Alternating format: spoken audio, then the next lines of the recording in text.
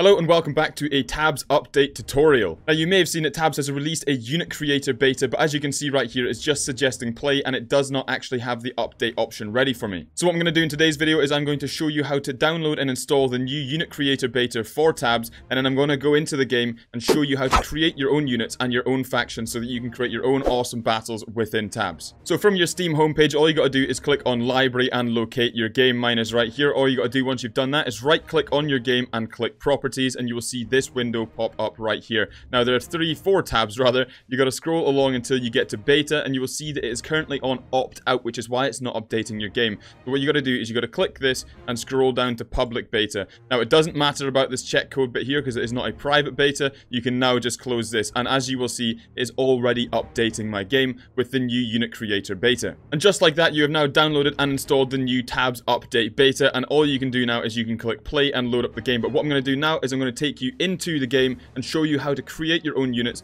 and your own factions, and then how to load them into a battle as well as test them in game. And now that you've loaded into the game, you can see custom content down here is actually now an option, so you can select that and it will bring up this tab where it says units and factions, which you can scroll between here. Now the arrows on the side, this would allow you to scroll through all of the custom units that you've made here, and the same thing with all of the custom factions. But obviously because we have just updated this new beta, we don't actually have any of these custom units or factions. But what we're going to do first is we are now going to create a unit. So now down at the bottom right here, you can see it says make new unit, which we are going to select, and it will pop us up with this screen right here. So this is where all of the unit creation is actually going to take place. As you can see over on the left hand side here, we have base, we have weapons, we have clothes, we have stats, and then we have save. So obviously logically we want to start with base. Now if you want to select any of these to actually customize them, rather than clicking on the name, which as you can see doesn't actually do anything, you have to select the blacked out part right here. So if we click right here, it will give us the options. We can get a normal guy, we can get a skeleton frame or a halfling frame. We're going to be creating some sort of military unit for this example tutorial, so we're going to select wobbler. Now to change the unit's voice, all you got to do is click on this right here, and it will give you a list of all of the existing sounds in here. It doesn't really matter too much. We're going to click, oh, we're not going to click that one because that one is quite terrifying. We're going to click Jarl, why not? And once you have selected that, you can then click play just to hear what you have.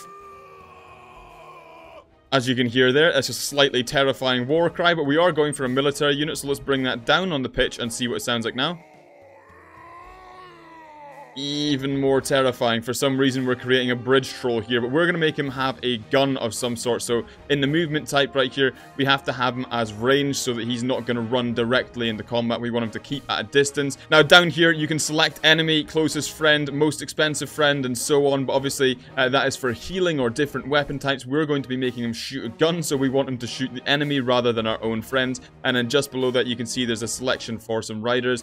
We haven't actually got a rider yet or anything in here. I'm sure that is something they'll be adding further down the line. Now moving over to weapons, what we do is we come up to the top right here and we select weapons, and as you can see it has a main, it has an off. We also have the choice to go one-handed or two-handed and add some abilities. So what we're going to do is we're going to click once again this blacked out area right down here, and it will show you a collection of all of the weapons that you can actually get. But if we scroll all the way down here, you can see we start finding some guns, and this is where it gets a little bit more spicy, because we can give him an MP40, and we could actually, if we really wanted to, we could give him an M16 in the other hand, which for some reason he's holding upside down. But obviously if you want him, he's going to be much less accurate and there's going to be a lot more recoil. If you want him one-handed, you could select just two-handed right here, so he's going to hold one weapon with two hands. And I think that's what we're going to go for right here. We're going to get an MP40 in one hand, but what you can do is you can actually customize that MP40 as well. So if I click on the MP40 itself, you can see it loads up right here, and we could move over in color and change the color a little bit, which I am going to do. I'm going to make it a darker brown, which as you can see has made the handle a darker brown, so it looks a little bit more funky. There's a lot of other bits you can play around with as well, but that looks quite nice to me. And if I come over into the stats, you can see at the minute it is shooting a PPS H bullet, so in theory we could actually make this shoot apples if we really wanted to, but I don't think there's much point in doing that. So what we're going to do is we're going to be coming right down here to find the MP40 bullet, and we're going to select that, and then once again just press back. Now once we're back here, we can also add in some special abilities to make him do some cooler things, but I think I'm quite happy. I'm going for a historical military figure right here, and probably a German one at that, so I think I'm just going to leave these off for the time being, but you can have a play around with them and add in whatever you want from down there. Now moving over to the clothes section, you can see we can add 10 individual items of clothes right here, and all you got to do is click add item, and you can select head, torso, arms, legs, and feet. So first things first, we're going to go into head, and you can see once again you have have a massive collection of stuff that will update on the right-hand side in real time as you scroll through them.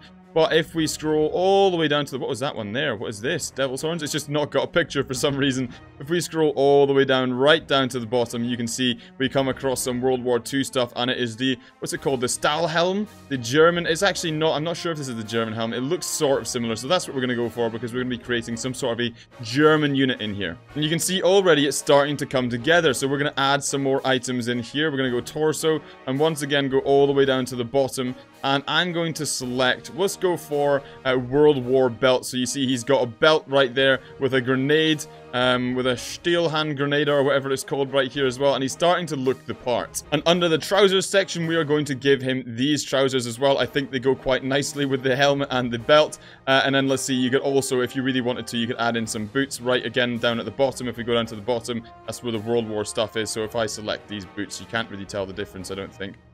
Between these two here, but I could select those boots here. And arms, of course, I don't think I'm going to add anything into the arms because I don't think he needs them, but if you really wanted to, you could add in some gloves, some like boxing gloves and all this random stuff down here, but we're going to keep that blank for now. Now, I'm sure you've already spotted this test unit down here. At this point, it is worth testing him out, seeing how he does in combat, and see if there's anything we need to change. Now, you could press test unit down here, but on your keyboard, you can also press tab. So if I spin him round like this, so that he's facing in the right direction, and then press tab, you will see who he is against right there. It turns out the German soldier with a gun was against some farmers. Now, at this point, it's quite difficult to figure out how to get out of this. To get back out of this screen again on your keyboard, just press tab. Okay, we're kind of happy with him, although I think his rate of fire and damage is quite low. So what we're going to do now is we're going to move over into the stats section down here, and it will show you the hit points, the size of the unit. So if we really wanted to, we could make him really, really small with like a massive MP40. You can see it's basically like carrying a cannon down here, but we're going to keep him at normal size because we're going for historical accuracy right here. But what we're going to do is we're going to increase the rate of fire because the MP40 does not that slow. We're going to increase the damage massively, and then once again, you can select with your mouse wheel, drag him around, and if I press tab, or this time I'm going to press test unit, you can see, oh, wow, okay, the recoil got him at first, but he managed to get back on the right path after that. And once again, to get back to the main page, just press tab. Okay, so we're pretty happy with how this guy is turning out so far. I'm happy with the statistics. We're not going to change these top 4. We're just going to change the attack and damage up to 3. And at this point, you would move on to the save section. Now, in this save section, what you want to do is you want to give your soldier a name. So I'm just going to call him Soldier.